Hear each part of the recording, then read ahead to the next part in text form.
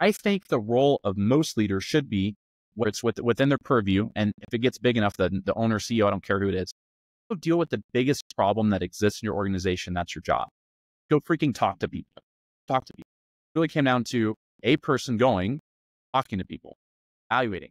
Some problems you can solve some issues with data, but data is more referential than explanatory.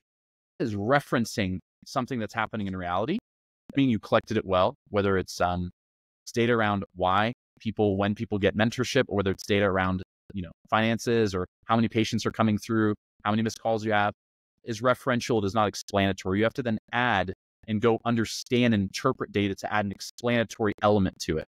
You could do the surveys, and that can give you information, that can give you data, but a lot of times it's the actual personal experience required to understand why it's happening. I think a lot of times leaders aren't willing to do that. And so then they make decisions against data, but without going and understanding the data, without going and understanding the reason behind this outcome or these series of outcomes. For instance, are people missing calls? This is kind of your guys' world. Milad, this is also your world. Why are we missing calls? Why are we missing calls? Because the person at the front desk doesn't have time because of their workload, so they don't get to the phone.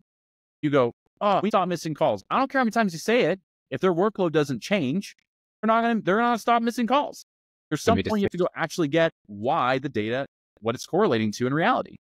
That is super important in how you solve grand systems problems. That's amazing.